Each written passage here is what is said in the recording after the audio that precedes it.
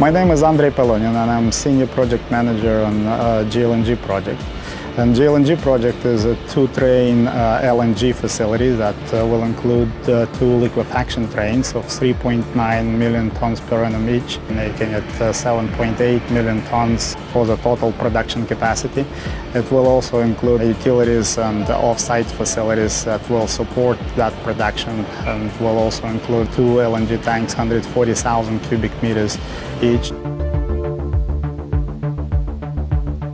In order to optimize construction, we have decided that we do need to modularize part of the plant, and the best way to do that would be to take the material and equipment and bring them to a place outside of the Curtis Island site and build those modules independently, then deliver them one by one to the island and then install them. This way it will allow us to multiply the work fronts and will allow us to actually optimize the overall construction process. We have designed the facility in such a way that 111 modules is going to be built together and then will be delivered to the island.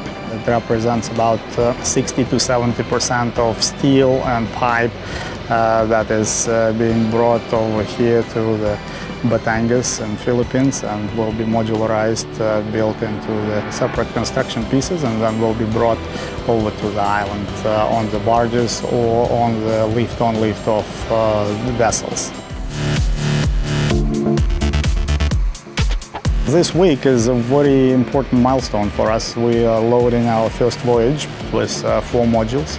These modules will be loaded on the barge, and the barge will sail away till then 25 days later or so will be received at the Curtis Island. The Curtis Island team is very keen to receive these modules. There are 4 modules that are going to receive the gas from the main pipeline and take it to the utilities area. Pretty much every second week we will have a voyage that will be loaded here at the module yard, and then we'll sail to the island for receiving at that end. Both team here at the module yard is very excited that this is a very sizable milestone, and the team at the Curtis Island is very excited to receive them, because that really will change the skyline on the island.